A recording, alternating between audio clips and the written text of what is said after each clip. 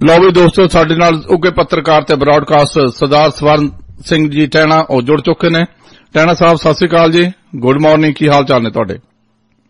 ਬੜੀ ਮਿਹਰਬਾਨੀ ਟਿਵਾਣਾ ਸਾਹਿਬ, ਧੰਨਵਾਦ ਜੀ, ਸ਼ੁਕਰੀਆ। ਟਹਿਣਾ ਸਾਹਿਬ, 2 ਦਿਨ ਦਾ ਸਮਾਂ ਰਹਿ ਗਿਆ ਜੀ ਜਦੋਂ ਪੰਜਾਬ ਦੇ ਵਿੱਚ 2,03,74,000 ਵੋਟਰ ਜਿਹੜੇ ਉਮੀਦਵਾਰ ਖੜੇ ਨੇ ਉਹਨਾਂ ਦੀ ਕਿਸਮਤ ਦਾ ਫੈਸਲਾ ਕਰਨਗੇ। ਬਿਲਕੁਲ ਜੀ, ਪੰਜਾਬ ਦੇ ਵਿੱਚ ਟਿਵਾਣਾ ਸਾਹਿਬ 278 ਉਮੀਦਵਾਰ ਇਸ ਵਕਤ ਮੈਦਾਨ ਦੇ ਵਿੱਚ ਹੈ। 19 ਤਰੀਕ ਨੂੰ ਵੋਟਾਂ ਪੈਣੀਆਂ ਸਵੇਰ ਤੋਂ ਲੈ ਕੇ ਸ਼ਾਮ ਤੱਕ ਜੀ।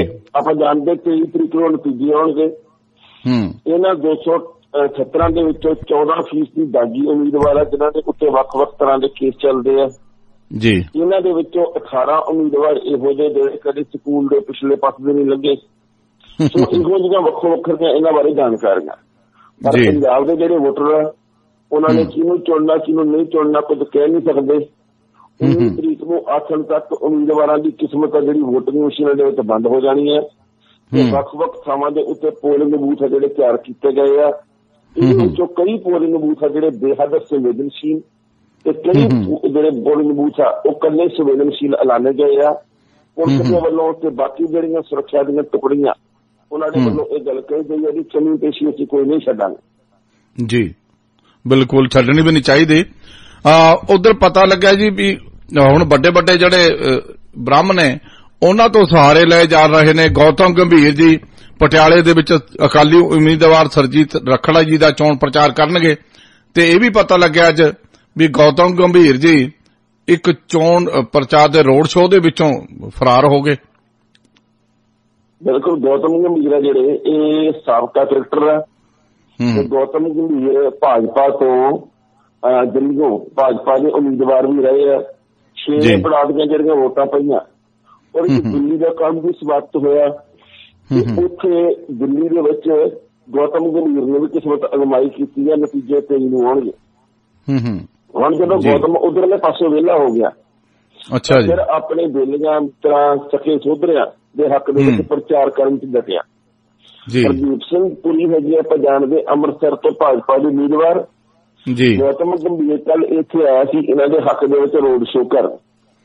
3-4 ਘੰਟੇ ਦਾ ਇਹਨਾਂ ਦੇ ਰੋਡ ਸ਼ੋਅ ਦਾ ਪ੍ਰੋਗਰਾਮ ਸੀਗਾ ਪਰ ਕਿਉਂਕਿ ਇਹ ਲੋਕ ਸੋਹਣ ਸਰੀਰਾਂ ਦੇ ਮਾਲਕ ਜਿਨ੍ਹਾਂ ਦੇ ਬਾਥਰੂਮਾਂ ਚ ਵੀ ਏਸੀ ਹੈ ਤੇ ਘਰਾਂ ਦੇ ਵਿੱਚ ਵੀ ਤੇ ਉੱਥੋਂ ਨਿਕਲ ਕੇ ਗੱਡੀ ਚ ਬੈਠੇ ਉੱਥੇ ਵੀ। ਇਸ ਕਰਕੇ ਜਦੋਂ 15 ਕੁ ਮਿੰਟ ਹੀ ਇਹਨਾਂ ਦੀ ਜਿਹੜੀ ਗੱਡੀ ਹੈ ਕਾਫਲਾ ਚੱਲਿਆ ਇਹਦੇ ਪਿੰਡੇ ਨੂੰ ਵਾਹਵਾ ਗਰਮੀ ਆਈ ਤੇ ਮੂੰਹ ਲਾਲ ਹੋ ਗਿਆ। ਜਦੋਂ ਦੇਖਿਆ ਵੀ ਭਾਈ ਗਰਮੀ ਬਰਦਾਸ਼ਤ ਕਰਨੀ ਔਖੀ ਆ ਮਾਰੀ ਛਾਲ ਤੇ ਆਪਣੀ ਕਾਰ ਦੇ ਵਿੱਚ ਬੈਠ ਕੇ ਤੇ ਉਨੀ ਪੈਰੀ ਵਾਪਸ ਮੁੜ ਪਿਆ ਤੇ ਸਾਰੇ ਦੇਖਦੇ ਰਹਿ ਗਏ ਵੀ ਜਾ ਕਿੱਧਰ ਜਨਾਬ ਪਰ ਵਾਪਸ ਨਹੀਂ ਆਏ। ਕਿਆ ਬਾਤ ਹੈ। ਉਧਰ ਇਹ ਵੀ ਪਤਾ ਲੱਗਿਆ ਕਿ ਅਮਿਤ ਸ਼ਾਹ ਜੀ ਰੋਡ ਸ਼ੋਅ ਚ ਨਹੀਂ ਗਏ, ਥੋੜੇ ਜਾ ਕੇ ਸਿੱਧੇ ਪੰਡਾਲ ਚ ਗਏ। ਅੱਗੇ ਦੇਖਿਆ ਕੁਰਸੀਆਂ ਖਾਲੀ ਪਈਆਂ ਨੇ, ਮੁਰਨੀਆਂ ਚਿੱਟੇ ਰੰਗ ਦੀਆਂ ਖਾਲੀ, ਪਿਛਲੀਆਂ ਲਾਲ। ਉਹ ਵੀ ਛੇਤੀ ਭੱਜਣ ਦੀ ਕੋਸ਼ਿਸ਼ ਕੀਤੀ ਉਹਨਾਂ ਨੇ। ਦੇਖੋ ਗੱਲ ਇਹ ਜੀ ਕਿ ਇੱਕ ਤਾਂ ਪੰਜਾਬ ਦਾ ਮੌਸਮ ਖਰਾਬ ਹੋ ਜਾਂਦਾ ਕਦੇ ਕਦੇ। ਦੂਜੀ ਗੱਲ ਇਹ ਹੈ ਵੀ ਲੋਕਾਂ ਦੇ ਵਿੱਚ ਐਤਕੀ ਰਾਜਨੀਤਿਕ ਲੋਕਾਂ ਨੂੰ ਸੁਣਨ ਵਾਸਤੇ ਬਾਰੀ ਕੋਈ ਦਿਲਚਸਪੀ ਹੈ ਨਹੀਂ ਜੀ। ਦੂਜੀ ਗੱਲ ਇਹ ਹੈ ਵੀ ਭਾਜਪਾ ਦੀ ਕਿਹੜੀ ਗੱਲ ਸੁਣੀਏ ਉਹੀ ਗੱਲਾਂ ਵਾਰ-ਵਾਰ। ਇਸ ਕਰਕੇ ਅਮਿਤ ਸ਼ਾਹ ਦੀ ਜਿਹੜੀ ਰੈਲੀ ਹੈ ਉਹਨੇ ਵੀ ਕੋਈ ਬੜਾ ਚਮਤਕਾਰੀ ਪ੍ਰਭਾਵ ਨਹੀਂ ਦਿਖਾਇਆ। ਜੇ ਕਿ ਪੂਰੇ ਭਾਰਤ ਦੇ ਵਿੱਚ ਅਸੀਂ ਮੋਦੀ ਤੇ ਅਮਿਤ ਸ਼ਾਹ ਦੀ ਜੋੜੀ ਦੇ ਪ੍ਰਚਾਰ ਨੂੰ ਮਿਲੇ ਹੁਲਾਰੇ ਦੀ ਗੱਲ ਕਰੀਏ ਜਿਹੜਾ ਕੁਝ ਅਸੀਂ 14 ਦੇ ਵਿੱਚ ਦੇਖਦੇ ਸੁਣਦੇ ਪੜ੍ਹਦੇ ਹੁੰਦੇ ਸੀ ਉਹ ਕੁਝ ਹੈ ਨਹੀਂ ਗਾ। ਉਦੋਂ ਤਾਂ ਲੋਕਾਂ ਦੇ ਵਿੱਚ ਜਨੂਨ ਹੁੰਦਾ ਸੀ, ਲੋਕ ਮਰਨ ਮਰਾਉਣ ਤੇ ਜਾਂਦੇ ਹੁੰਦੇ ਸੀ, ਲੋਕ ਕਹਿੰਦੇ ਹੁੰਦੇ ਸੀ ਘਰ ਘਰ ਮੋਦੀ ਲੋਕ ਕਹਿੰਦੇ ਹਰ ਹਰ ਮੋਦੀ ਬਿਹਾਰ ਵੀ ਸਕਦਾ ਮੋਦੀ। ਲੋਕਾਂ ਦੇ ਐਕਟਿਵ ਵਿਚਾਰ ਬਦਲੇ। ਜਿੰਨੀ ਦੇਰ ਤੱਕ ਲੋਕ ਤੁਹਾਨੂੰ ਆਪਣਾ ਮਹਿਬੂਬ ਨੇਤਾ ਨਹੀਂ ਸਮਝਦੇ ਉਨੀ ਦੇਰ ਤੱਕ ਤੁਹਾਨੂੰ ਕਿਹੜੀ ਗੱਲੋਂ ਸੁਣਨਾ ਆਉਣ। ਇਸ ਕਰਕੇ ਐਤਕੀ ਉਹ ਗੱਲ ਹੈ ਨਹੀਂ ਜੀ ਤੇ ਇਹ ਗੱਲ ਭਾਜਪਾ ਵੀ ਮੰਨਦੀ ਹੈ। ਪਿਛਲੇ ਦਿਨੀ ਭਾਜਪਾ ਦਾ ਇੱਕ ਨੇਤਾ ਰਾਮ ਮਾਧਵ ਉਹ RSS ਦਾ ਨੇਤਾ ਵੀ ਹੈ। ਉਹਨੇ ਇਹ ਗੱਲ ਕਹੀ ਸੀ ਵੀ ਐਤਕੀ ਸਾਡੀ ਪਾਰਟੀ ਨੂੰ ਇਕੱਲਿਆਂ ਬਹੁਮਤ ਮਿਲਣਾ ਬਹੁਤ ਔਖਾ ਤੇ ਬਾਕੀ ਸਹਿਯੋਗੀ ਪਾਰਟੀ ਦਾ ਉਹਨਾਂ ਨੂੰ ਨਾਲ ਲੈ ਕੇ ਹੀ ਸਰਕਾਰ ਬਣਾਉਣੀ ਪੈਣੀ ਹੈ। ਬਿਲਕੁਲ। ਵੈਸੇ ਜੇਤਲੀ ਨੇ ਤਾਂ ਇਹ ਵੀ ਕਹਿ ਦਿੱਤਾ, ਕਹਿੰਦਾ ਮੈਂ ਬਥੇਰਾ ਰੋਕਿਆ ਸੀ ਅਮਿਤ ਸ਼ਾਹ ਨੂੰ ਭਾਈ ਅੰਮ੍ਰਿਤਸਰ ਸਾਹਿਬ ਨਾ ਜਾਈ। ਉਹ ਮੈਂ ਦੇਖਿਆ ਉੱਥੇ ਸਾਰਾ ਕੁਝ ਘੁੰਮ ਕੇ ਉੱਥੇ ਮੁਸ਼ਕਲ ਹੈ। ਦੂਜੇ ਪਾਸੇ ਟਹਿਣਾ ਸਾਹਿਬ घर वापसियां बहुत हो रही ने। पता लग्या अजनाला साहब ने अकाली दल च शामिल होने दे बारे जिहड़ी अपनी सफाई दती है, की गल हो असली? देखो गल ये जी कि वक्त दे नाल बड़ा कुछ बदलदा। मैं अगे भी गल कहना हुंदा कि भावें तुसीं चंगे आ भावें माड़े आ, घर वापसी तुहाडी होनी चाहिए। पहली गल तुसीं घर छड्ड के क्यों जाना। दूजी गल ये है कि वेले सिर हो जानी चाहिए जी। तीजी गल ये है कि जिन्नी देर तक तुहानू दूजी पार्टी जिहदे विच तुसीं छड्ड के आए आ वो अपनाउंदी नहीं, बहुती वार उहदे सिर गति भी नहीं पैंदी जी। ते चौथी गल ये है भी जिस तरीके दे नाल सुखबीर सिंह बादल ते अकाली दल दे आगू अजकल रोसियां नूं मनाउण दीआं कोशिशां दे विच है ते इन्हां दी सियाणप वाली गल। पर ਜਿਹੜੇ ਬੰਦੇ ਛੱਡ ਕੇ ਗਏ ਸੀ ਹੁਣ ਵਾਪਸ ਘਰ ਆਉਂਦੇ ਉਹਨਾਂ ਨੂੰ ਇੱਕ ਗੱਲ ਜ਼ਰੂਰ ਸੋਚਣੀ ਚਾਹੀਦੀ ਹੈ ਵੀ ਤੁਹਾਡੇ ਨਾਲ ਕਿਤੇ ਜਗਮੀਤ ਬਰਾੜ ਵਾਲੀ ਨਾ ਹੋਵੇ। ਜਗਮੀਤ ਸਿੰਘ ਬਰਾੜ ਨੂੰ ਅਕਾਲੀ ਦਲ ਨੇ ਹਾਥੀ ਤੇ ਬਿਠਾ ਕੇ ਲਿਆਂਦਾ ਵੀ ਬੈਂਡ ਬਾਜਿਆਂ ਨਾਲ ਵਾਪਸੀ ਕਰਾਈ ਉਹਦੀ। ਕਿਉਂ ਲੱਗਦਾ ਸੀ ਵੀ ਜਗਮੀਤ ਸਿੰਘ ਬਰਾੜ ਅਕਾਲੀ ਦਲ ਦੀ ਰੀੜ ਦੀ ਹੱਡੀ ਬਣ ਗਿਆ ਜੀ। ਉਹਨੂੰ ਪਾਰਟੀ ਚ ਸ਼ਾਮਲ ਕਰ ਲਿਆ, ਸੀਨੀਅਰ ਮੀਤ ਪ੍ਰਧਾਨ ਬਣਾ ਲਿਆ। ਪਰ ਜਿਸ ਦਿਨ ਤੋਂ ਪਾਰਟੀ ਦੇ ਵਿੱਚ ਸ਼ਾਮਲ ਹੋਇਆ ਕਿਸੇ ਵੀ ਇੱਕ ਸਰੋਤੇ ਨੇ ਜੇਕਰ ਉਹਦੇ ਪ੍ਰਚਾਰ ਦੀ ਖਬਰ ਪੜ੍ਹੀ ਸੁਣੀ ਹੈ ਦੇਖੀ ਹੈ ਵੀ ਉਹ ਕਿਹੜੇ ਉਮੀਦਵਾਰ ਦੇ ਹੱਕ ਚ ਪ੍ਰਚਾਰ ਕਰਦਾ, ਕਿੱਥੇ ਹੈ ਕਿੱਥੇ ਨਹੀਂ ਹੈ, ਤਾਂ ਮੈਨੂੰ ਦੱਸੋ। ਸੋ ਜਿਹੜੀਆਂ ਵੱਡੀਆਂ ਪਾਰਟੀਆਂ ਉਹ ਕਈ ਵਾਰ ਬੰਦੇ ਨੂੰ ਜੋੜ ਕੇ ਤੇ ਬਾਅਦ ਦੇ ਵਿੱਚ ਪਰੇ ਕਰ ਦਿੰਦੀਆਂ। ਇਸ ਗੱਲ ਦਾ ਵੀ ਖਿਆਲ ਰੱਖਣਾ ਚਾਹੀਦਾ ਬਣਦਾ ਜੀ। ਉਧਰ ਇਹ ਵੀ ਪਤਾ ਲੱਗਿਆ ਮਰਹੂਮ ਕੈਪਟਨ ਕਮਲਜੀਤ ਸਿੰਘ ਉਹਨਾਂ ਦੀ ਪਤਨੀ ਤੇ ਉਹਨਾਂ ਦੀ ਬੇਟੀ ਘਰ ਵਾਪਸੀ ਕਰ ਲਈ ਜੀ ਉਹਨਾਂ ਨੇ ਅਕਾਲੀ ਦਲ ਚ। ਬਿਲਕੁਲ ਜੀ, ਕਿਸੇ ਵੇਲੇ ਕੈਪਟਨ ਕਮਲਜੀਤ ਸਿੰਘ ਦਾ ਪੰਜਾਬ ਦੀ ਰਾਜਨੀਤੀ ਵਿੱਚ ਬਹੁਤ ਵੱਡਾ ਨਾਂ ਸੀ। ਜਦੋਂ ਉਹਨਾਂ ਦੀ ਮੌਤ ਹੋ ਗਈ ਤਾਂ ਉਸ ਤੋਂ ਬਾਅਦ ਉਹਨਾਂ ਦਾ ਪਰਿਵਾਰ ਛਿੜਕ ਗਿਆ ਜੀ। ਉਹਨਾਂ ਦਾ ਪਰਿਵਾਰ ਆ ਜਿਹੜਾ ਇਹ ਪਹਿਲਾਂ ਵਾਲਾ ਰੁਤਬਾ ਜਿਹੜਾ ਉਹ ਬਰਕਰਾਰ ਨਹੀਂ ਰੱਖ ਸਕਿਆ।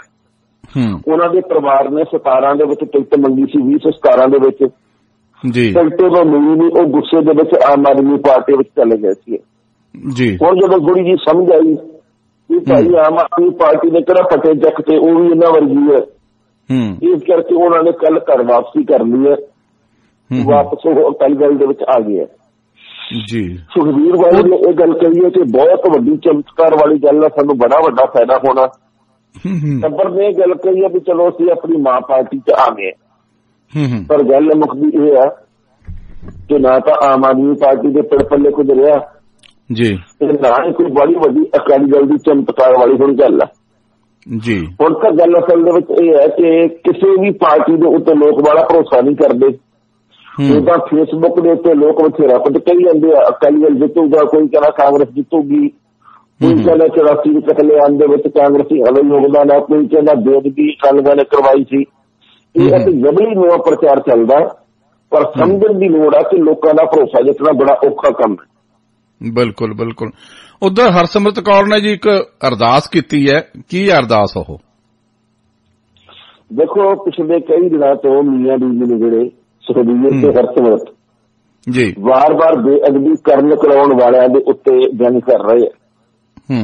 ਸੁਖਬੀਰ ਨੇ ਪਿਛਲੇ ਦਿਨ ਇੱਕ ਰੈਲੀ ਨੂੰ ਸੰਬੋਧਨ ਕਰਦਿਆਂ ਕਿਹਾ ਸੀਗਾ ਕਿ ਬੇਅਦਬੀ ਕਰਨੀ ਜਾਂ ਕਰਾਉਣੀ ਜਾਂ ਬਰਦਾਸ਼ਤ ਕਰਨੀ ਸਾਡੇ ਪਰਿਵਾਰ ਤੇ ਅਕਾਲੀ ਦਲ ਦੇ ਸੁਭਾਅ ਦੇ ਵਿੱਚ ਹਿੱਸੇ ਦੇ ਵਿੱਚ ਨਾ ਕਦੇ ਆਈ ਹੈ ਤੇ ਨਾ ਕਦੇ ਆਉਣੀ ਹੈ ਤੇ ਨਾ ਅਸੀਂ ਸੋਚਿਆ ਨਾ ਅਸੀਂ ਸੋਚ ਸਕਦੇ, ਕਿਉਂਕਿ ਅਸੀਂ ਗੁਰੂ ਦੇ ਸੱਚੇ ਸਿੱਖ ਆ।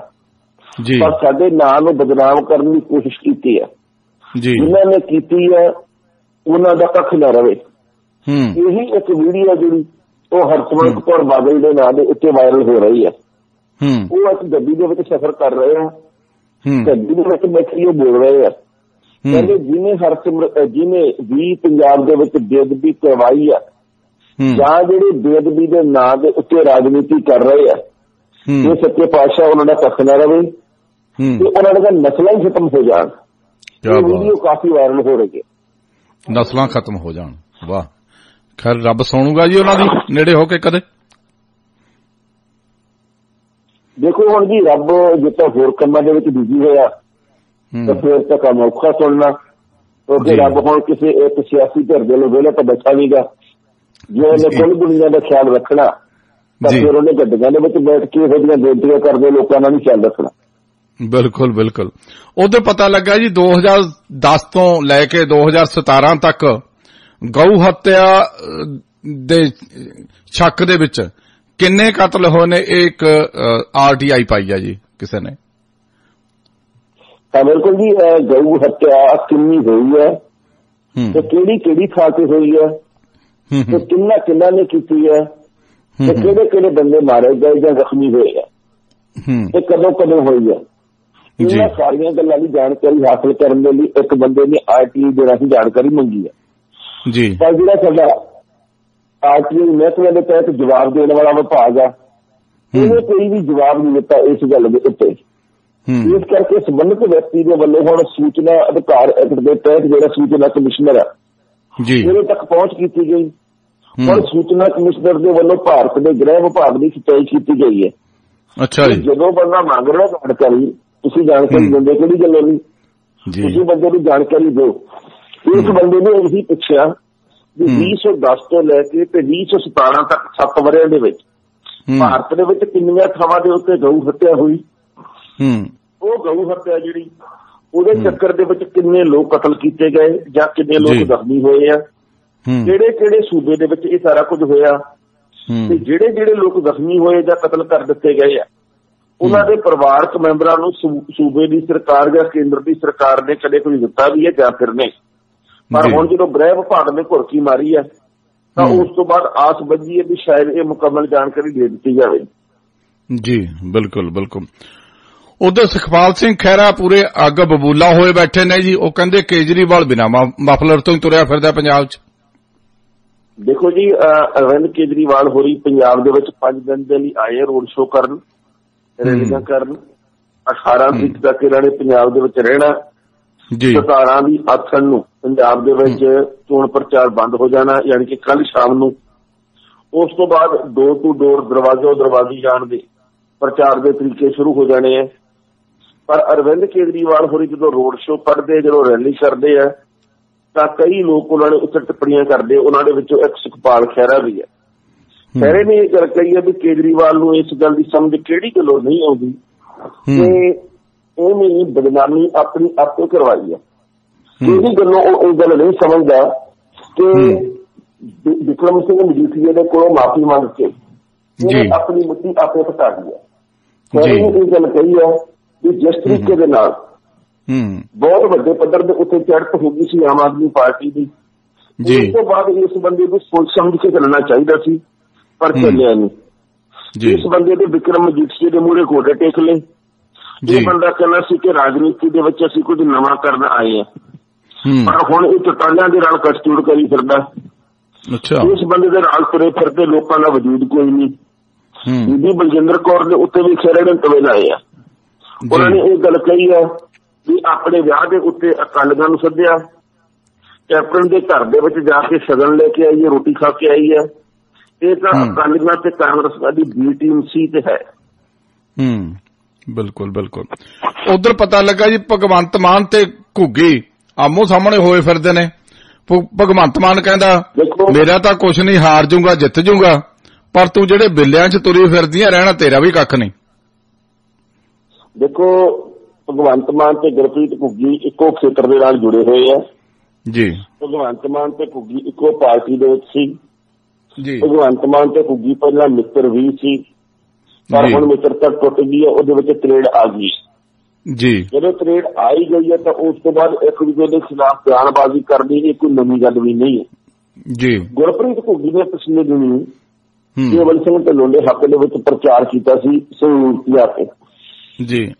ਸੰਗਰੂਰ ਖੇਤਰ ਤੋਂ ਭਗਵੰਤ ਮਾਨ ਹੋਰੀ ਖੜੇ ਆ, ਕੇਵਲ ਸਿੰਘ ਢਿੱਲੋਂ ਸ਼ਰੀਕ ਹੈ ਤੇ ਉੱਥੇ ਕੇਵਲ ਦੇ ਹੱਕ ਦੇ ਵਿੱਚ ਪ੍ਰਚਾਰ ਕਰਦਾ ਘੁੱਗੀ ਨੇ ਆਮ ਆਦਮੀ ਪਾਰਟੀ ਤੇ ਭਗਵੰਤ ਮਾਨ ਦੇ ਉੱਤੇ ਵੀ ਤਵੇ ਲਾਏ ਸੀ। ਘੁੱਗੀ ਨੇ ਇਹ ਗੱਲ ਕਹੀ ਸੀ ਵੀ ਆਮ ਆਦਮੀ ਪਾਰਟੀ ਨੇ ਆਪਣਾ ਬੇੜਾ ਗਰਕ ਆਪੇ ਕਰ ਲਿਆ। ਕਿਸੇ ਵੇਲੇ ਦੀ ਚੜਾਈ ਹੁੰਦੀ ਸੀ, ਅੱਜ ਇਹਨੂੰ ਪੁੱਛਦਾ ਕੋਈ ਨਹੀਂ। ਫਿਰ ਉਹਨਾਂ ਨੇ ਇਹ ਵੀ ਗੱਲ ਕਹੀ ਸੀ ਵੀ ਭਗਵੰਤ ਮਾਨ ਨੇ 14 ਦੇ ਜਿਹੜੇ ਵਾਅਦੇ ਕੀਤੇ ਸੀ ਉਹਦੇ ਵਿੱਚੋਂ ਕੋਈ ਵਾਅਦਾ ਪੂਰਾ ਨਹੀਂ ਕੀਤਾ। ਫਿਰ ਉਹਨਾਂ ਨੇ ਕਿਹਾ ਵੀ ਭਗਵੰਤ ਮਾਨ ਚਲੋ ਹੈ ਤਾਂ ਸਾਡਾ ਸਾਥੀ, ਪਰ ਇਹਨਾਂ ਨੇ ਕੋਈ ਚੱਜ ਦਾ ਕੰਮ ਕੀਤਾ ਨੀਗਾ। ਉਸ ਤੋਂ ਬਾਅਦ ਭਗਵੰਤ ਮਾਨ ਨੇ ਤਵੇ ਲਾਉਣੇ ਸ਼ੁਰੂ ਕਰਤੇ। ਉਹ ਕਹਿੰਦਾ ਵੀ ਜਿਹੜੀ ਘੁੱਗੀ ਹੁੰਦੀ ਆ ਉਹ ਕਦੇ ਕਿਸੇ ਟਾਹਣੀ ਦੇ ਉੱਤੇ ਬੈਠਦੀ ਹੈ, ਕਦੇ ਕਿਸੇ ਟਾਹਣੀ ਤੇ ਬੈਠਦੀ ਹੈ। ਉਸੇ ਤਰੀਕੇ ਦੇ ਨਾਲ ਘੁੱਗੀ ਅੱਜ ਕੱਲ੍ਹ ਕਾਂਗਰਸ ਦੀ ਟਾਹਣੀ ਦੇ ਉੱਤੇ ਬੈਠੀ ਹੈ। ਫਿਰ ਗੁਰਪ੍ਰੀਤ ਘੁੱਗੀ ਨੇ ਗੱਲ ਕਹਿਤੀ ਬੰਦਾ ਤਾਂ ਵੈਸੇ ਭਗਵੰਤ ਮਾਨ ਚੰਗਾ, ਪਰ ਜਦੋਂ ਦੇਖੋ ਇਹ ਕੇਜਰੀਵਾਲ ਦੀਆਂ ਜਰਾਬਾਂ ਦੇ ਵਿੱਚ ਵੜਿਆ ਰਹਿੰਦਾ। ਹੁਣ ਗੁਰਪ੍ਰੀਤ ਘੁੱਗੀ ਦੇ ਬਾਰੇ ਭਗਵੰਤ ਮਾਨ ਨੇ ਗੱਲ ਕਹੀ ਆ, ਉਹ ਕਹਿੰਦਾ ਵੀ ਘੁੱਗੀ ਜਦੋਂ ਪਾਰਟੀ ਨੂੰ ਛੱਡ ਕੇ ਗਿਆ ਸੀ ਉਦੋਂ ਕਹਿੰਦਾ ਸੀ ਵੀ ਮੈਂ ਦਾਰੂ ਪੀਣ ਵਾਲੇ ਬੰਦੇ ਦੀ ਅਗਵਾਈ ਦੇ ਵਿੱਚ ਕੰਮ ਨਹੀਂ ਕਰ ਸਕਦਾ ਜੀ। ਹੁਣ ਘੁੱਗੀ ਇਹ ਦੱਸੇ ਵੀ ਕੈਪਟਨ ਅਮਰਿੰਦਰ ਸਿੰਘ ਤੇ ਕੇਵਲ ਸਿੰਘ ਢਿੱਲੋਂ ਕਿਹੜਾ ਮੈਂਗੋ ਸ਼ੇਕ ਪੀਂਦੇ ਆ। ਸਿਰੇ ਲਾਤੀ ਗੱਲ, ਕੁਲਫੀ ਗਰਮੋ ਗਰਮ। ਟੈਣਾ ਸਾਹਿਬ, ਕਾਂਗਰਸੀਆਂ ਨੂੰ ਘੇਰਨ ਦੇ ਲਈ ਅਕਾਲੀਆਂ ਨੇ ਪ੍ਰੈਸ ਕਾਨਫਰੰਸ ਕਰੀ ਹੈ ਜੀ।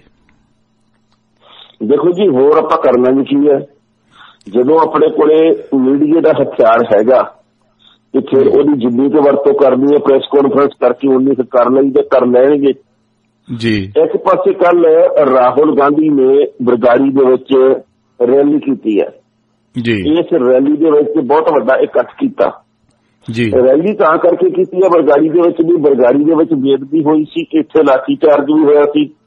ਬਹਿਬਲ ਕਲਾਂ ਦੇ ਵਿੱਚ 2 ਮੁੰਡੇ ਮਾਰੇ ਗਏ ਸੀ, ਨਾਲ ਹੀ 5-4 ਕਿਲੋਮੀਟਰ ਤੇ ਬਹਿਬਲ ਕਲਾਂ।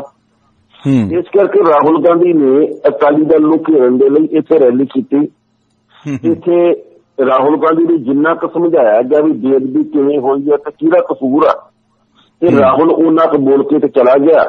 ਉਦੋਂ ਉਹਨੇ ਵਾਰ-ਵਾਰ ਇਹ ਗੱਲ ਕਹੀ ਹੈ ਕਿ ਮੇਰਾ ਵਾਅਦਾ, ਮੈਂ ਦੋਸ਼ੀਆਂ ਨੂੰ ਸਜ਼ਾ ਦਿਵਾਊਂਗਾ, ਮੈਂ ਵਾਅਦਾ ਕਰਦਾ ਆਹ ਕਰਾਂਗੇ। ਕੈਪਟਨ ਨੇ ਵੀ ਨਵਾਂ ਰਾਹ ਖੇਡਿਆ। ਉਹਨਾਂ ਨੇ ਇਹ ਗੱਲ ਕਹੀ ਹੈ ਵੀ ਤੁਸੀਂ ਦੇਖਿਓ ਅਸੀਂ ਬਹੁਤ ਜਲਦ ਜਿਹੜੇ 2 ਮੁੰਡੇ ਮਾਰੇ ਗਏ ਸੀ ਉਹਨਾਂ ਦੀ ਯਾਦ ਦੇ ਵਿੱਚ ਯਾਦਗਾਰ ਬਣਾਵਾਂਗੇ। ਪੱਕਾ ਬਹੁਤ ਵੱਡੇ ਪੱਧਰ ਦੇ ਉੱਤੇ ਖੇਡਿਆ। ਬਰਗਾੜੀ ਕਸਬਾ ਪੈਂਦਾ ਹੈਗਾ ਫਰੀਦਕੋਟ ਹਲਕੇ ਦੇ ਵਿੱਚ ਤੇ ਮੁਹੰਮਦ ਸਦੀਕ ਇੱਥੋਂ ਉਮੀਦਵਾਰ ਆ ਕਾਂਗਰਸ ਦੇ। ਮੁਕਾਬਲਾ ਹੋਣਾ ਗੁਲਜ਼ਾਰ ਸਿੰਘ ਰਣੀਕੇ ਦੇ ਨਾਲ ਜੀ। ਪਰ ਅਗਲੀ ਜਾਣਕਾਰੀ ਇਹ ਹੈ ਵੀ ਜਦੋਂ ਕਾਂਗਰਸ ਨੇ ਤਵੇ ਲਾਏ ਆ ਤਾਂ ਫਿਰ ਅਕਾਲੀ ਵੀ ਚੁੱਪ ਕੇ ਬਹਿਣ। ਅਕਾਲੀਆਂ ਨੇ ਕੱਲ ਬਠਿੰਡੇ ਦੇ ਵਿੱਚ ਪ੍ਰੈਸ ਕਾਨਫਰੰਸ ਕੀਤੀ ਹੈ, ਉਹਦੇ ਵਿੱਚ ਮਨਜਿੰਦਰ ਸਿੰਘ ਸਿਰਸਾ, ਵਿਕਰਮ ਮਜੀਠੀਆ ਤੇ ਕਈ ਹੋਰ ਸੀਗੇ ਜੀ। ਇਹਨਾਂ ਨੇ ਕਿਹਾ ਵੀ ਜਿਹੜੇ 84 ਕਤਲੇਆਮ ਵਾਲੇ ਲੋਕ ਆ ਉਹ ਵਾਰ-ਵਾਰ ਬੇਅਦਬੀ ਕਰਕੇ ਸਾਨੂੰ ਬਦਨਾਮ ਕਰਨ ਦੀ ਕੋਸ਼ਿਸ਼ ਕਰਦੇ ਆ। ਇਹਨਾਂ ਲੋਕਾਂ ਦੇ ਹੱਥ 84 ਦੇ ਵਿੱਚ ਕਤਲ ਦੇ ਨਾਲ ਰੰਗੇ ਹੋਏ, ਖੂਨ ਦੇ ਨਾਲ। ਇਸ ਕਰਕੇ ਲੋਕ ਇਹਨਾਂ ਬਾਰੇ ਸਾਰਾ ਕੁਝ ਜਾਣਦੇ ਆ, ਕੁਝ ਵੀ ਇਹਨਾਂ ਦੇ ਬਾਰੇ ਲੁਕਿਆ ਨਹੀਂ ਜੀ। ਬਿਲਕੁਲ। ਉਧਰ ਗੁਰਦਾਸਪੁਰ ਦੇ ਵਿੱਚ ਸੁਨੀਲ ਜਾਖੜ ਜੀ ਉਹਨਾਂ ਨੇ ਆਪਣੇ ਵਿਰੋਧੀ ਨੂੰ ਘੇਰਨ ਦੀ ਕੋਸ਼ਿਸ਼ ਦੇ ਵਿੱਚ ਗੱਲ ਕਹੀ ਹੈ। ਕਹਿੰਦੇ ਸਨੀ ਸਿੰਘ ਕਰ ਵਿਕਾਸ ਦੀ ਗੱਲ, ਨਲਕਾ ਮੋਢੇ ਤੇ ਰੱਖ ਕੇ ਹੋਣੇ ਨਹੀਂ ਮਸਲੇ ਹੱਲ।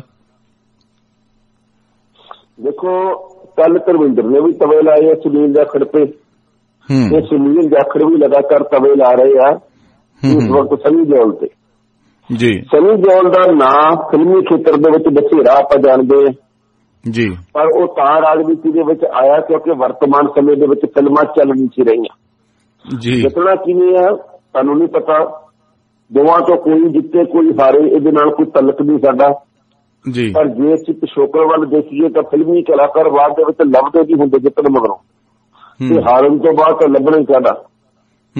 ਹੁਣ ਸਨੀ ਦਿਓਲ ਹੋਰੀ ਵਾਰ-ਵਾਰ ਇਹ ਗੱਲ ਕਹੀ ਜਾਂਦੇ ਅਸੀਂ ਜ਼ਮੀਨ ਵੀ ਇੱਥੇ ਲੈ ਲੈਣੀ ਹੈ ਤੇ ਅਸੀਂ ਖੇਤੀਬਾੜੀ ਵੀ ਇੱਥੇ ਕਰਾਂਗੇ ਜੀ। ਇਹ ਹੁਣ ਵਕਤ ਦੱਸੂਗਾ ਜੀ। ਪਰ ਜਦੋਂ ਹੁਣ ਸੁਨੀਲ ਜਾਖੜ ਹੋਰੀ ਵਾਰ-ਵਾਰ ਇਹ ਗੱਲ ਕਹਿ ਰਹੇ ਆ ਵੀ ਭਾਈ ਨਲਕੇ ਪੱਟਣ ਨਾਲ ਕੁਝ ਨਹੀਂ ਬਣਨਾ, ਵੈਸੇ ਤਾਂ ਗੱਲ ਉਹਨਾਂ ਦੀ ਸੱਚੀ ਹੈ। ਨਲਕੇ ਪੰਜਾਬ ਦੇ ਵਿੱਚ ਬਚੇ ਕਿੱਥੇ, ਤੇ ਜਿਹੜੇ ਮਾੜੇ ਮੋਟੇ ਖੜੇ ਆ ਉਹ ਤਾਂ ਨਮੂਨੇ ਬਣ ਕੇ ਰਹਿ ਗਏ, ਵਿੱਚ ਪਾਣੀ ਨਹੀਂ ਨਿਕਲਦਾ, ਜਦੋਂ ਪਾਣੀ ਤਾਂ ਲਗਾਤਾਰ ਥੱਲੇ ਚਲਾ ਜਾਂਦਾ ਜੀ। ਸਨੀ ਦਿਓਲ 2.5 ਕਿਲੋ ਦੇ ਹੱਥ ਦੀ ਗੱਲ ਕਰਦੇ ਆ। ਇਹ ਫਿਲਮਾਂ ਦੇ ਵਿੱਚ ਗੱਲਾਂ ਚੱਲਦੀਆਂ ਤੇ ਰਾਜਨੀਤੀ ਦੇ ਵਿੱਚ ਇਹ ਵੋਟਾਂ 'ਚ ਕਿੰਨਾ ਕੁ ਤਬਦੀਲ ਹੋਣਗੀਆਂ ਵਕਤ ਦੱਸੋ। ਪਰ ਕੱਲ ਧਰਮਿੰਦਰ ਨੇ ਇਹ ਗੱਲ ਕਹੀ ਆ ਵੀ ਮੈਂ ਜਿਹਨੂੰ ਪੁੱਤ ਕਹੀ ਜਾਂਦਾ ਉਹ ਤਾਂ ਸਿਰੇ ਦਾ ਕੰਜਰ ਨਿਕਲਿਆ, ਉਹਨਾਂ ਦਾ ਕਰਤੂਤਾ ਬਹੁਤ ਆ ਮੇਰੇ ਕੋਲੇ। ਹੁਣ ਉਹਨਾਂ ਨੇ ਕਿਹਾ ਵੀ ਮੈਂ ਤਾਂ ਕਹਿੰਦਾ ਵੀ ਭਾਈ ਜਾਖੜ ਵੀ ਮੇਰਾ ਪੁੱਤ ਆ, ਜਾਖੜ ਵੀ ਮੇਰਾ ਪੁੱਤ ਆ, ਪਰ ਪੁੱਤ ਤੱਕ ਪੁੱਤ ਬਣ ਗਿਆ। ਨਾਲੇ ਮੈਂ ਇਹਦੇ ਪਿਓ ਨੂੰ ਆਪਣਾ ਭਰਾ ਕਹਿਣਾ ਸੀ। ਉਹਨਾਂ ਨੇ ਕਿਹਾ ਵੀ ਇੱਕ ਵਾਰੀ ਰਾਜਸਥਾਨ ਦੇ ਸੀਕਰ ਖੇਤਰ ਦੇ ਵਿੱਚ ਬਲਰਾਮ ਜਾਖੜ ਹੋਰੀ ਖੜੇ ਤੇ ਮੈਨੂੰ ਕਹਿੰਦੇ ਵੀ ਤੂੰ ਵੀ ਪ੍ਰਚਾਰ ਕਰਨ ਆਈ। ਮੈਂ ਵੀ ਚਲਾ ਗਿਆ। ਮੈਂ ਲੋਕਾਂ ਨੂੰ ਕਿਹਾ ਵੀ ਹੱਥ ਖੜੇ ਕਰੋ ਜੇਕਰ ਮੇਰੀ ਗੱਲ ਮੰਨੋਗੇ। ਲੋਕਾਂ ਨੇ ਕਿਹਾ ਜੋ ਹੁਕਮ ਤੇ ਲੋਕਾਂ ਨੇ ਵੋਟਾਂ ਪੱਟ ਕੇ ਜਾਖੜ ਨੂੰ ਉਹ ਜਿੱਤ ਗਿਆ ਤੇ ਬਾਅਦ ਦੇ ਵਿੱਚ ਮਗਰ ਤੁਰਿਆ ਫਿਰੇ। ਫਿਰ ਉਹਨੇ ਕਿਹਾ ਵੀ ਮੈਂ ਤਾਂ ਸੁਨੀਲ ਜਾਖੜ ਨੂੰ ਹੁਣ ਸਾਰ ਆਪਣਾ ਪੁੱਤ ਕਹਿਣਾ ਸ਼ੁਰੂ ਕਰਤਾ, ਪਰ ਹੁਣ ਲੋਕਾਂ ਨੇ ਮੈਨੂੰ ਦੱਸਿਆ ਵੀ ਤੇ ਮੇਰੇ ਬਾਬਤ ਬਹੁਤਾ ਬੋਲਦਾ। ਜਾਖੜ 1996 ਦੇ ਵਿੱਚ ਇਹਨਾਂ ਨੇ ਕਿਹਾ ਬਈ ਹਾਰਿਆ ਫਿਰੋਜ਼ਪੁਰ ਤੋਂ ਜੀ, ਫਿਰ ਇਹ ਹਾਰਿਆ 2014 ਦੇ ਵਿੱਚ, ਫਿਰ ਇਹ ਹਾਰਿਆ ਇੱਕ ਵਾਰੀ ਵਿਧਾਨ ਸਭਾ ਦੀ ਚੋਣ ਪਿੱਛੇ ਗਏ, ਤੇ ਹੁਣ ਇਹ ਭਗੌੜਾ ਬੰਦਾ ਇੱਥੇ ਆਇਆ ਹੋਇਆ। ਇਹਨਾਂ ਨੇ ਕਿਹਾ ਵੀ ਹੁਣ ਤੱਕ ਤਾਂ ਮੈਂ ਪੁੱਤ ਕਹਿੰਦਾ ਰਿਹਾ, ਪਰ ਹੁਣ ਮੈਂ ਪੂਰੀ ਟੱਕਰ ਲਊਂਗਾ, ਇਹ ਦੇਖਦੇ ਕੀ ਬਣਦਾ। ਟਹਿਣਾ ਸਾਹਿਬ, ਇੱਕ ਵਾਰੀ ਨਾ 84-85 ਦੇ ਦਿਨਾਂ ਦੇ ਵਿੱਚ ਧਰਮਿੰਦਰ ਜੀ ਨੇ ਸ਼ੋਅ ਕੀਤਾ ਸੀਗਾ ਲਾਸ ਐਂਜਲਸ ਕੈਲੀਫੋਰਨੀਆ ਦੇ ਵਿੱਚ। ਜਦੋਂ ਧਰਮਿੰਦਰ ਜੀ ਸਟੇਜ ਤੇ ਆਉਂਦੇ ਨੇ ਤਾਂ ਇਹਨਾਂ ਨੇ ਹਿੰਦੀ ਬੋਲਣੀ ਸ਼ੁਰੂ ਕਰ ਦਿੱਤੀ। ਇਹਨਾਂ ਨੂੰ ਹਿੰਦੀ ਜ਼ਿਆਦਾ ਆਉਂਦੀ ਹੈ, ਹਿੰਦੀ ਫਿਲਮਾਂ 'ਚ ਨੇ ਲੋਕ, ਦੇਖਣ ਵਾਲੇ ਵੀ ਹਿੰਦੀ ਲੋਕ ਜ਼ਿਆਦੇ ਸੀ। ਉੱਥੇ ਪੰਜਾਬੀ ਵੀ ਕਾਫੀ ਇਕੱਠ ਦੇ ਵਿੱਚ ਸੀ। ਪੰਜਾਬੀਆਂ ਨੇ ਉੱਚੀ ਉੱਚੀ ਰੌਲਾ ਪਾਉਣਾ ਸ਼ੁਰੂ ਕਰ ਦਿੱਤਾ ਸੀ ਕਿ ਪੰਜਾਬੀ ਬੋਲੋ, ਧਰਮਿੰਦਰ ਜੀ ਪੰਜਾਬੀ ਬੋਲੋ। ਉਹ ਜਦ ਨਾ ਹੀ ਹਟੇ ਪੰਜਾਬੀ, ਇਹਨੇ ਬਥੇਰਾ ਕਿਹਾ ਮੈਂ ਬੋਲੂੰਗਾ ਪੰਜਾਬੀ ਵੀ, ਨਾ ਹਟੇ, ਸਿੱਧੇ ਹੀ ਕਹਿੰਦਾ ਬਹਿ ਜਾਓ, ਕਹਿੰਦਾ ਕੁੱਤੇ ਦਿਓ ਪੁੱਤੋ, ਮੈਂ ਤੁਹਾਨੂੰ ਜਾਣਦਾ ਜਿੰਨੇ ਕੁ ਜੋਗੇ ਹੋ। ਇਸ ਵਾਰੀ ਗੁਰਦਾਸਪੁਰ ਦੱਸ ਦੇਣਗੇ ਪੰਜਾਬੀ ਕਿੰਨੇ ਕੁ ਜੋਗੇ ਨੇ ਜੀ। ਹਾਂ ਬਿਲਕੁਲ ਜੀ, ਆਪਣੀ ਥਾਂ ਦੇ ਉੱਤੇ ਦੇਖੋ ਗੱਲਾਂ ਕਈ ਵਾਰੀ ਬੰਦੇ ਦੇ ਮੂੰਹ ਦੇ ਵਿੱਚੋਂ ਨਿਕਲ ਜਾਂਦੀਆਂ, ਕਈ ਵਾਰ ਬੰਦਾ ਸੁਭਾਵਕ ਕਹਿੰਦਾ, ਕਈ ਵਾਰ ਉਹਦੇ ਅਰਥ ਹੋਰ ਨਿਕਲਦੇ ਆ, ਕਈ ਵਾਰ ਸਹੀ ਵੀ ਨਿਕਲਦੇ ਆ। ਪਰ ਜਿਸ ਤਰੀਕੇ ਦੇ ਨਾਲ ਇਹ ਖਬਰਾਂ ਆਉਂਦੀਆਂ ਤੇ ਜਿਸ ਤਰੀਕੇ ਦੇ ਨਾਲ ਗੱਲਾਂ ਬਣਦੀਆਂ ਉਹਦੇ ਬਾਬਤ ਆਪਾਂ ਜਾਣਦੇ ਆ। ਪਰ ਜੇਕਰ ਉਹਨੇ ਗੱਲ ਕਹੀ ਹੈ ਤਾਂ ਮੈਨੂੰ ਹੈਰਾਨੀ ਹੋਈ ਆ ਵੀ ਭਾਈ ਵੈਸੇ ਸੋਚ ਕੇ ਬੋਲਣਾ ਚਾਹੀਦਾ। ਮੈਂ ਖੁਦ ਉੱਥੇ ਸੀਗਾ ਜੀ, ਮੈਂ ਇਸ ਕਰਕੇ ਮੈਂ ਆਪਣੀ ਆਪ ਸੁਣੀ ਹੋਈ ਗੱਲ ਦੱਸੀ ਆ। ਮੈਂ ਵੀ ਉਹ ਸ਼ੋਅ ਦੇ ਵਿੱਚ ਹਾਜ਼ਰ ਸੀ। ਮੈਂ ਇਹ ਨਹੀਂ ਕਹਿੰਦਾ ਕਿ ਉਹ ਜਿਹੜੇ ਪੰਜਾਬੀ ਰੌਲਾ ਪਾਉਂਦੇ ਨੇ ਉਹ ਚੰਗਾ ਕੰਮ ਕਰਦੇ ਸੀ, ਪਰ ਇਹਨਾਂ ਨੂੰ ਵੀ ਇਹ ਗੱਲ ਨਹੀਂ ਸੀ ਕਹਿਣੀ ਚਾਹੀਦੀ ਵੀ ਪੰਜਾਬੀ ਇਸ ਤਰ੍ਹਾਂ ਦੀ ਹੁੰਦੀ ਹੈ, ਵੀ ਇਸ ਤਰ੍ਹਾਂ ਬੁਲਾ ਕੇ ਪੰਜਾਬੀ ਦੱਸੀ ਜਾਂਦੀ ਹੈ ਵੀ ਪੰਜਾਬੀ ਦੀ ਅਰਥ ਕੀ ਨੇ ਜਾਂ ਪੰਜਾਬੀ ਦੀ ਕਿੰਨੀ ਕੁ ਇੱਜ਼ਤ ਹੈ। ਦੋਨੇ ਪੰਜਾਬੀਆਂ ਅਤੇ ਪੰਜਾਬੀ ਬੋਲੀ ਦੋਨਾਂ ਦਾ ਨਰਾਦਰ ਇਸ ਲਾਈਨ ਦੇ ਵਿੱਚ ਹੋ ਜਾਂਦਾ ਹੈ। ਉਦੋਂ ਪਤਾ ਲੱਗਾ ਜੀ ਸੌਂਦੀਆ ਸਾਹਿਬ ਜਲੰਧਰ 'ਚ ਤੁਰੇ ਫਿਰਦੇ ਰੋਡ ਸ਼ੋਅ ਕਰਦੇ। ਦੁਬਾਰਾ ਪੁੱਛੋ ਜੀ, ਮੈਨੂੰ ਆਵਾਜ਼ ਨਹੀਂ ਆਈ। ਆਮ ਆਦਮੀ ਪਾਰਟੀ ਦੇ ਸੰਸੋਧੀਆ ਜੀ ਜਲੰਧਰ ਦੇ ਵਿੱਚ ਰੋਡ ਸ਼ੋਅ ਕਰਨ ਦੇ ਲਈ ਗਰਜੇ ਨੇ। ਹਾਂ ਬਿਲਕੁਲ ਜੀ, ਇਹ ਪਤਾ ਲੱਗਾ ਵੀ ਮਨੀਸ਼ ਸਿਸੋਦੀਆ ਨੇ ਜਿਹੜੇ ਉਹ ਪੰਜਾਬ ਦੇ ਵਿੱਚ ਇਸ ਵਕਤ ਆਏ ਹੋਏ ਆ। ਉਹਨਾਂ ਦੇ ਵੱਲੋਂ ਲਗਾਤਾਰ ਪ੍ਰਚਾਰ ਕੀਤਾ ਜਾ ਰਿਹਾ। ਕੱਲ ਉਹ ਜਲੰਧਰ ਦੇ ਵਿੱਚ ਆਏ ਸੀਗੇ ਜ਼ੋਰਾ ਸਿੰਘ ਦੇ ਹੱਕ ਦੇ ਵਿੱਚ ਪ੍ਰਚਾਰ ਕਰਨ ਦੇ ਲਈ ਜੀ। ਉਹਨਾਂ ਨੇ ਇਹ ਗੱਲ ਕਹੀ ਹੈ ਕਿ ਜ਼ੋਰਾ ਸਿੰਘ ਹੁਣ ਜਿੱਤਣਗੇ। ਚਲੋ ਕੋਈ ਗੱਲ ਨਹੀਂ, ਕਹਿਣ ਦਾ ਕੋਈ ਡਰ ਵੀ ਹੈ ਨਹੀਂਗਾ, ਪਰ ਜ਼ੋਰਾ ਸਿੰਘ ਦਾ ਕੋਈ ਰੁਝਾਨ ਹੈ ਨਹੀਂਗਾ, ਇਹ ਵੀ ਗੱਲ ਸੱਚੀ ਹੈ। ਸੋ ਅਗਲੀ ਗੱਲ ਇਹ ਹੈ ਕਿ ਜਿਸ ਤਰੀਕੇ ਦੇ ਨਾਲ ਐਤਕੀ ਆਮ ਆਦਮੀ ਪਾਰਟੀ ਇੱਕ ਸੀਟ ਤੱਕ ਸੀਮਤ ਹੋ ਕੇ ਰਹਿ ਗਈ ਹੈ, ਕਿਉਂਕਿ ਸੰਗਰੂਰ ਤੋਂ ਬਿਨਾਂ ਇਹਨਾਂ ਦੀ ਕਿਸੇ ਕੋਈ ਚਰਚਾ ਖਾਸ ਦਿਖਾਈ ਦੇ ਨਹੀਂ ਰਹੀ। ਉਸ ਤੋਂ ਬਾਅਦ ਇਹ ਕਹਿਣਾ ਬਣਦਾ ਕਿ ਜੀ ਲੋਕਾਂ ਦੇ ਆਪੋ ਆਪਣੇ ਵਿਚਾਰ ਹੈ। ਹਾਲਾਂਕਿ ਜਿਹੜੇ ਬੰਦਿਆਂ ਨੇ 3 ਸੀਟਾਂ ਤੋਂ ਬੰਦੇ ਖੜੇ ਕੀਤੇ ਆ 13 ਦੀ ਥਾਂ ਤੇ, ਉਹ ਵੀ ਗੱਲ ਕਹਿੰਦੇ ਵੀ ਅਸੀਂ 13 ਦੀਆਂ 13 ਸੀਟਾਂ ਜਿੱਤਾਂਗੇ। ਪਰ ਜੇਕਰ ਅਸੀਂ ਕੁੱਲ ਬਣਾ ਕੇ ਕਹਿਣਾ ਹੋਵੇ ਤਾਂ ਜਸਟਿਸ ਜ਼ੋਰਾ ਸਿੰਘ ਦਾ ਕੋਈ ਪ੍ਰਚਾਰ ਹੈ ਨਹੀਂ ਜੀ। ਬਿਲਕੁਲ ਬਿਲਕੁਲ। ਉਧਰ ਜੀ ਪਤਾ ਲੱਗਾ ਕਿ ਟਕਸਾਲੀ ਅਕਾਲੀਆਂ ਨੇ ਵੀ ਆਪਣੇ ਚੋਣ ਮਨੋਰਥ ਪੱਤਰ ਜਾਰੀ ਕਰਤੇ ਜੀ। ਹਾਂਜੀ, ਟਕਸਾਲੀ ਦਲ ਨੇ ਵੀ ਆਪਣਾ ਚੋਣ ਮਨੋਰਥ ਪੱਤਰ ਜਾਰੀ ਕੀਤਾ, ਪਰ ਉਹਨਾਂ ਨੇ ਮੁੱਦੇ ਚੁੱਕੇ ਪੰਜਾਬ ਦੇ ਵੀ ਭਾਈ ਆਹ ਮੁੱਦਾ ਆਹ ਮੁੱਦਾ ਆਹ ਮੁੱਦਾ। ਉਹਦੇ ਨਾਲ ਇਹ ਖਬਰ ਜ਼ਰੂਰ ਹੈਗੀ ਆ ਵੀ ਭਾਈ ਸ਼ਾਇਦ ਉਹਨਾਂ ਨੂੰ ਕੋਈ ਮਾੜਾ ਮੋਟਾ ਫਾਇਦਾ ਹੋ ਜੇ, ਪਰ ਇੱਕ ਗੱਲ ਜ਼ਰੂਰ ਇਹ ਵੀ ਕਹਿਣੀ ਬਣਦੀ ਹੈ ਕਿ ਇਹਦੇ ਨਾਲ ਹੁਣ ਕੋਈ ਬੜਾ ਫਾਇਦਾ ਹੋਣਾ ਨਹੀਂਗਾ। ਉਹਦਾ ਕਾਰਨ ਇਹ ਹੈ ਜੀ, ਹੁਣ 2 ਦਿਨ ਤਾਂ ਪਹਿਲਾਂ ਇਹਨਾਂ ਨੇ ਆਪਣਾ ਮਨੋਰਥ ਪੱਤਰ ਜਾਰੀ ਕੀਤਾ ਤੇ ਇੱਕ ਗੱਲ ਹੋਰ ਵੀ ਹੈ ਕਿ ਜਦੋਂ ਇਹਨਾਂ ਨੇ ਚੋਣ ਮਨੋਰਥ ਪੱਤਰ ਜਾਰੀ ਕਰ ਦਿੱਤਾ, ਇਹਦੇ ਵਿੱਚ ਪੰਜਾਬ ਦੇ ਮੁੱਦੇ ਚੱਕੇ, ਚੰਡੀਗੜ੍ਹ ਦਾ ਮੁੱਦਾ ਚੁੱਕਿਆ, ਪੰਜਾਬ ਦੇ ਲੋਕਾਂ ਨੂੰ ਰੁਜ਼ਗਾਰ ਦੇਵਾਂਗੇ, ਪੰਜਾਬ ਦਾ ਵਾਤਾਵਰਨ ਬਚਾਵਾਂਗੇ, ਕੁਝ ਹੋਰ ਗੱਲਾਂ ਵੀ ਕਹੀਆਂ। ਪਰ ਆਪਾਂ ਜਾਣਦੇ ਹੀ ਹਾਂ ਵੀ ਟਕਸਾਲੀ ਦਲ ਦਾ ਹਾਲ ਦੀ ਘੜੀ ਪੰਜਾਬ ਦੇ ਵਿੱਚ ਕਿੰਨਾ ਆਧਾਰ ਹੈ। ਜੀ ਬਿਲਕੁਲ ਬਿਲਕੁਲ। ਉਧਰ ਪਤਾ ਲੱਗਾ ਜੀ ਅਸਮਾਨੀ ਬਿਜਲੀ ਨੇ ਇੱਕ ਕਿਸਾਨ ਨੂੰ ਦੀ ਮੌਤ ਕਰ ਦਿੱਤੀ ਹੈ ਜੀ। ਹਾਂਜੀ, ਪੰਜਾਬ ਦੇ ਵਿੱਚ ਕੱਲ ਟਿਵਾਣਾ ਸਾਹਿਬ ਦੀ ਰੁਕ ਕੇ ਮੌਸਮ ਖਰਾਬ ਹੁੰਦਾ ਰਿਹਾ ਤੇ ਲਗਾਤਾਰ ਕਈ ਥਾਵਾਂ ਦੇ ਉੱਤੇ ਮੀਂਹ ਵੀ ਪਿਆ। ਮੀਂਹ ਪੈਣ ਦੇ ਕਰਕੇ ਲੋਕ ਪਰੇਸ਼ਾਨ ਵੀ ਹੋਏ, ਕਈ ਥਾਵਾਂ ਤੇ ਗਰਮੀ ਤੋਂ ਰਾਹਤ ਵੀ ਮਿਲੀ ਹੈ। ਤੇ ਨਵੀਂ ਜਿਹੜੀ ਤੁਸੀਂ ਖਬਰ ਪੁੱਛੀ ਹੈ ਇਹ ਫਰੀਦਕੋਟ ਦੇ ਪਿੰਡ ਘੁਗਿਆਣਾ ਤੋਂ ਆਈ ਹੈ। ਇੱਥੇ ਪਤਾ ਲੱਗਾ ਵੀ ਇੱਕ ਥਾਂ ਦੇ ਉੱਤੇ ਕਿਸਾਨ ਖੇਤ 'ਚ ਕੰਮ ਕਰਦਾ ਸੀਗਾ ਤੇ ਉਹਦੇ ਕਰਕੇ ਉੱਥੇ ਬਿਜਲੀ ਡਿੱਗੀ ਆ, ਬਿਜਲੀ ਲਿਸ਼ਕ ਕੇ ਡਿੱਗੀ ਆ ਤੇ ਕਿਸਾਨ ਦੀ ਮੌਤ ਹੋ ਗਈ ਆ। ਹਰਬੰਸ ਸਿੰਘ ਦੀ 53 ਸਾਲ ਉਮਰ ਸੀ। ਕੁਝ ਕੁ ਲੋਕ ਜ਼ਖਮੀ ਹੋਏ ਆ ਜਿਨ੍ਹਾਂ ਨੂੰ ਹਸਪਤਾਲ ਭਰਤੀ ਕਰਵਾਇਆ ਗਿਆ ਹੈ। ਜੀ ਜੀ ਬਿਲकुल। ਉਧਰ ਟੈਨਾ ਸਾਹਿਬ ਮਾਰਕੰਡੇ ਕਾਟਜੂ ਨੇ ਕਿਹਾ ਕਿ 23 ਤਰੀਕ ਤੋਂ ਮਗਰੋਂ ਸਮੇਂ ਦੇ ਰੰਗ ਬਦਲਣਗੇ। ਹਾਂਜੀ ਬਿਲकुल, ਜਸਟਿਸ ਮਾਰਕੰਡੇ ਕਾਟਜੂ ਨੇ ਇਹ ਗੱਲ ਕਹੀ ਹੈ ਵੀ 23 ਤਰੀਕ ਤੋਂ ਬਾਅਦ ਸਮੇਂ ਨੇ ਬਦਲ ਲੈਣਾ, ਕਈ ਲੋਕਾਂ ਨੇ ਆਪਣੇ ਮਾਮੇ ਵੀ ਬਦਲ ਲੈਣੇ।